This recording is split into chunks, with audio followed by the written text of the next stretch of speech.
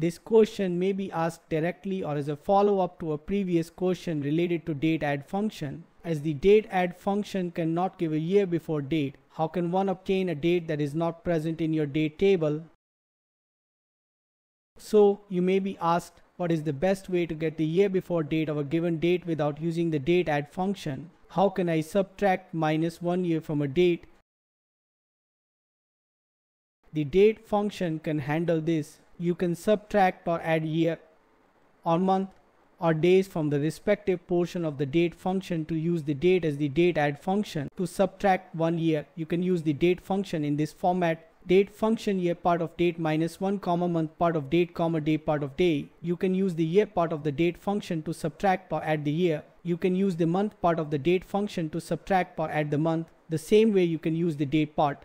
If you want to subtract days, you can simply subtract the desired number from the date. That is the most effective method to subtract or add the desired number of days. This is a better approach because sometimes when the day part becomes 0 in the date function, it might not work properly. It works effectively when subtracting the same number of months and years, even if those become 0. However, it faces challenges when days become 0. If you want to subtract a few days from your date, let's say this is my date. You can simply say date -30 if you want to subtract 30 days.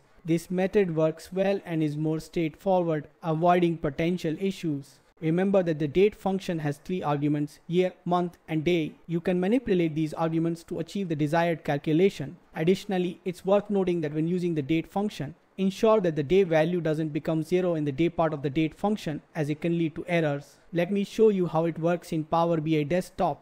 Let's go ahead and create a new column 1 year in the Power BI date table. I want -1 year. I need to split my date into date parts, year, month, and day, and use it in each part of the date function. Date function, year of date table using year function -1 comma month of date table using month function, and finally the day of date table using day function. I'll say date, I'm taking the date function, and in the date function I'll say here of date -1, that's what I want here. And again in the day function I have to give the argument. Now if you observe this new column in the date table, you can see we have data for the date January 1st, 2020. We can get the date January 1st, 2019, which is not present in the date column of the date table. Let me do one more thing.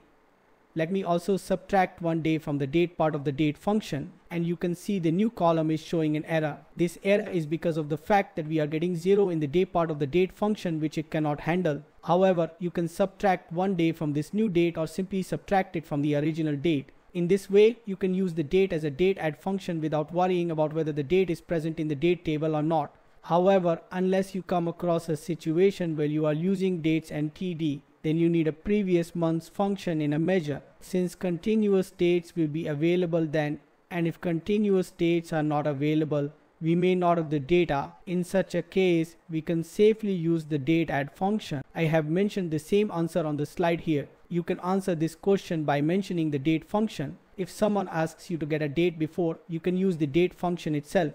Hope this video will help you understand how to use date as a Dateadd function.